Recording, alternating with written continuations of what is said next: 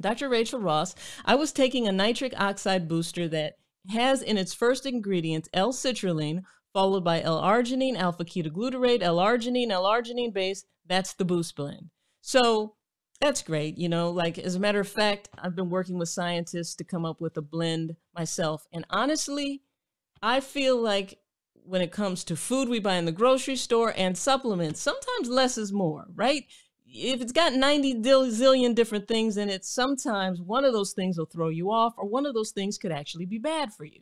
So that's one thing. She said, I watched some of your segments where you talked about hold off on L-Arginine, and I'm not sure what it can do to the body, good or bad, so I stopped taking this particular booster, heeding to your advice. Would you consider this booster blend safe? And then she goes on to talk about taking telmisartan, which is an ARB, which is a type of blood pressure medicine.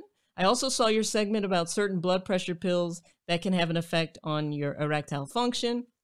I'm working on losing the required weight, my doctor told me, which she said would lower my hypertension. My question is, I'm on this blood pressure med. Is it okay for this med? Thank you for any advice you can lend me. Now, what I really want to focus on with this question is the L-Arginine piece of it, because I think L-Arginine can be very helpful for some people. I do believe that L-Arginine has a space in nitric oxide boosting.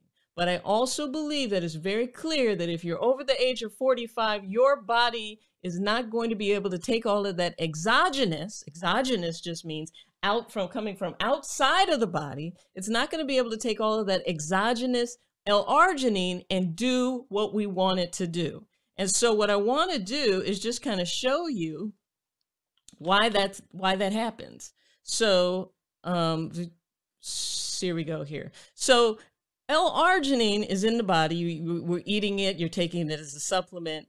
And as a byproduct of it, so we're using something called nitric oxide synthase. We'll abbreviate it NOS. So NOS is super important in this process. And as we age, our ability, this NOS, starts to decline in its effectiveness each decade of life, to the point that when we're about 60, the average person has only about 15% of the capacity to have NOS doing what it's supposed to do, which is to help L-Arginine become nitric oxide.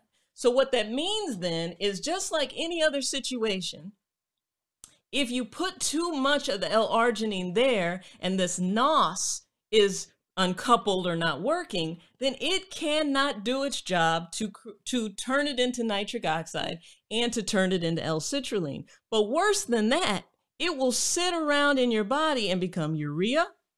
Now, you and I both know, you may not be a science person, but you know urea doesn't sound like it's going to be a positive thing if it's sitting around there, right?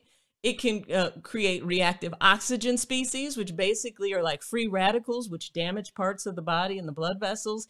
And then it creates something which is the main thing that you don't want, which is ADMA. Now, ADMA stands for asymmetric dimethylarginine. We're just going to call it ADMA. Now, the problem with ADMA is that anytime we see someone with a chronic disease, they have elevated levels of ADMA. We see it in people who have hypertension, diabetes, heart failure, kidney failure. So ADMA is not necessarily anything that we want extra of. We actually already have enough of it. And when arginine sits around too much, it can actually become ADMA. Now, too much extra L-Arginine can block nitric oxide synthesis. So basically, the main reason we were taking it to make this magical thing called nitric oxide, too much of this can actually impair our ability to actually make it.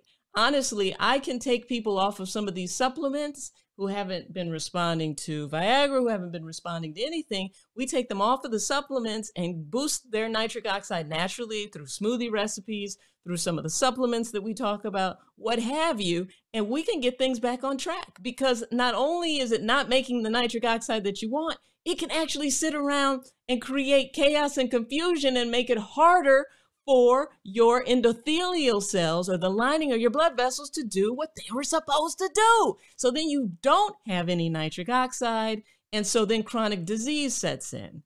Listen, nitric oxide is the reason our blood vessels relax. They are, it's such an important process. So the problem with taking too much L-Arginine is not only can it sit around and not produce the nitric oxide like we want it to, it can actually block the production of nitric oxide. Okay, so ultimately, at the end of the day, if you are over the age of 45 and not in that fitness space, then you want to boost your nitric oxide levels using dietary nitrates or a supplement that mimics dietary nitrates, right? And try to repair, because nitrates, actually focusing on the stuff I talk about in the Smoothie Recipe book, will actually help your body repair the process and make your body better able to make this enzyme NOS, which is important in this conversion of nitric oxide, this conversion of L-Arginine to nitric oxide. Okay, so I'm hoping that that really helps clear up some of the problems with L-Arginine. Now, if you are in the fitness space and you are an exercise guru and you're young, you're doing everything right, you've got all these things going for you, I don't think that L-Arginine is probably going to be a problem for you. But we have to be mindful of the fact that when we're taking a lot of supplements, if your body already has enough of it and you're flooding your body with it, well, the body then has to decide what to do with it. And if it can't get rid of it and it can't use it in a positive way, oftentimes it uses it in a counterproductive way, right? Okay, so I'm hoping that that helps clear things up a little bit on that space.